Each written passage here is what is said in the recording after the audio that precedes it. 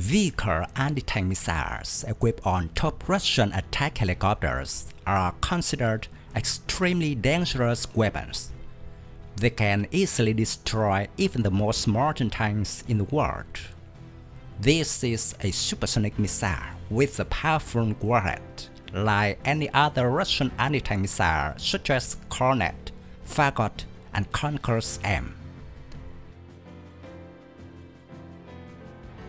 The Russian Defense Ministry on June 6 reported that the Russian military destroyed 28 Ukrainian tanks in the southern region of Donetsk, including 8 German-made Leopard 2 tanks. The ministry later posted a video showing the Russian military destroying Ukrainian combat vehicles, including Leopard tanks. According to experts, the video shows that the Vikhr air-launched missile system was used to paralyze enemy armor.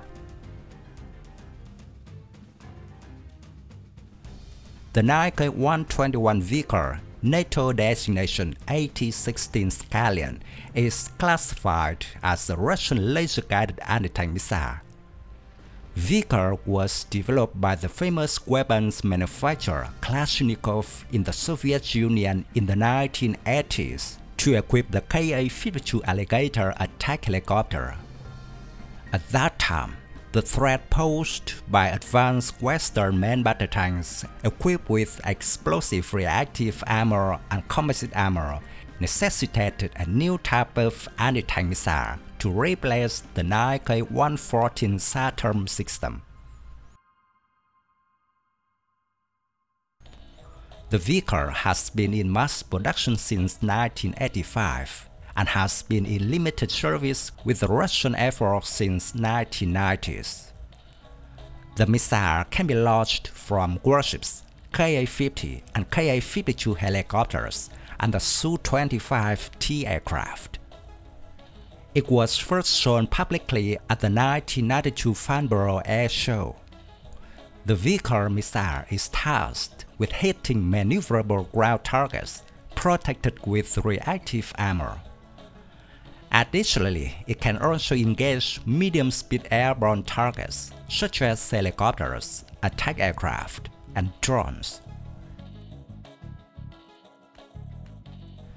Vikhr is compatible with APU-6 and APU-8 air launchers, of which the APU-6 can carry 6 missiles and is used on the Ka-50, Ka-52 helicopters, while the APU-8 can carry 8 missiles and is on the Su-25T attack aircraft.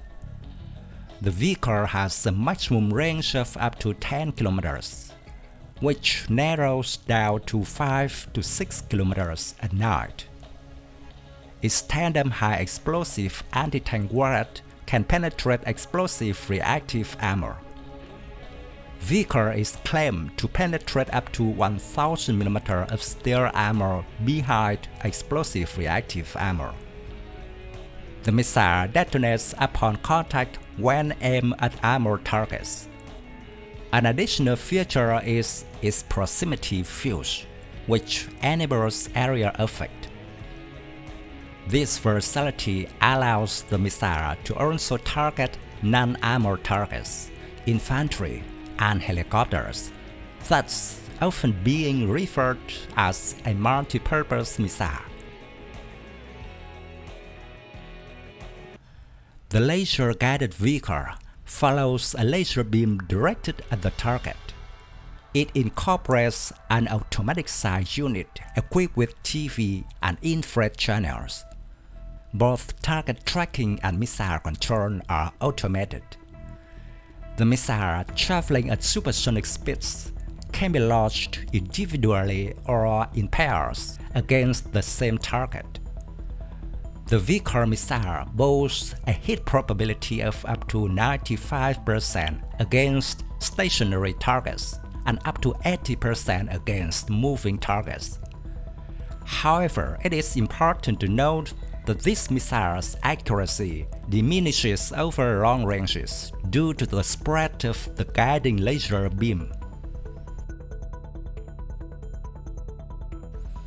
The Vikhr is significantly cheaper than the US Hellfire, which is similar in function.